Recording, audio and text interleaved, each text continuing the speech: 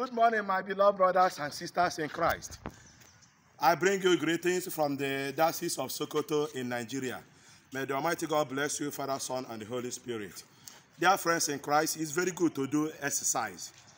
When you wake up in the morning after your morning prayer or morning mass, you enter the open space, the field, and exercise.